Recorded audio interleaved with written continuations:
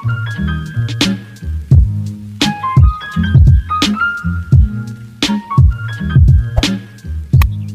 hey guys, this is ML and back in again for another tutorial. So as you can see sa screen ko, puro picture siya, and sa next naman is ganito.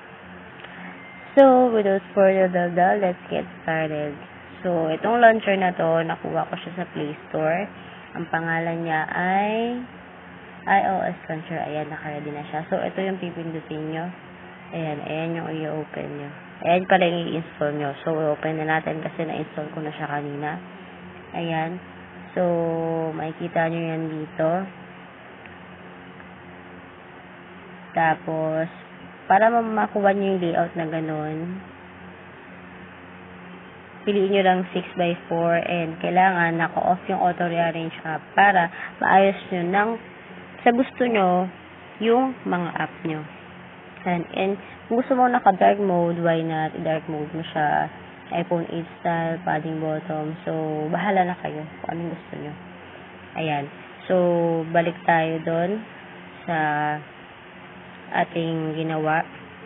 So, ang nangyari kasi dito, if you long press ng ganyan, meron ka makikita. Edit natin itong home screen natin yan. So, eto, for example, i-delete natin siya. Wait lang kayo. For example, delete muna natin siya and mag-a-add tayo ng bago. Ayan. So, drag mo lang siya papunta dito.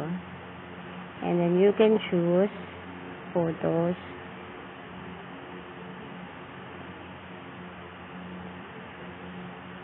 Ayan. Tapos, kakurap mo lang siya ng ganyan kung anong gusto mo. And then, okay. And then, ayun na. By the way, para ma-default itong launcher na to, you can go to settings and search default app. Ayan. Default app and choose sa home screen nyo yung iOS launcher. Ayan. So, para ayun na yung magiging launcher nyo. So, para naman sa ating change icon, pindutin nyo lang yung change icon dito sa iOS launcher and piliin nyo kung ano yung gusto nyong palitan. So, sa akin kasi si Facebook, papalitan natin yan. Nag-download na ako from Pinterest and eto siya.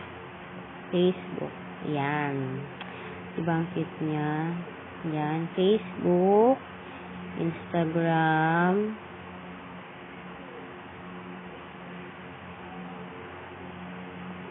Medyo hindi siya sakto yung kulay, but okay na. Carry na. Messenger. Medyo matrabaho lang to guys kasi isa-isa talaga siya. Ayan. Messenger. And then, Twitter. Where's my Twitter? Yon. My photos. Ayan. Yeah.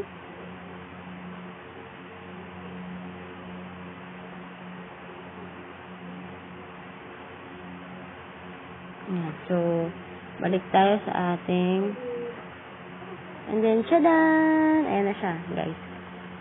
Facebook, Messenger, Instagram, Twitter. So, kayo na bahala kung lahat papalitan nyo. And, kung ayaw mo naman na yun, madali lang din siyang tanggalin. So, ganito lang yun. Kung gusto mong ibalik siya sa dati, madali lang din siyang ibalik. So, hanapin mo lang yung app na binago mo, and then, click, shadan! Ayan na. Bumalik siya sa dati.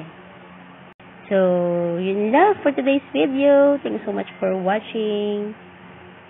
Bye!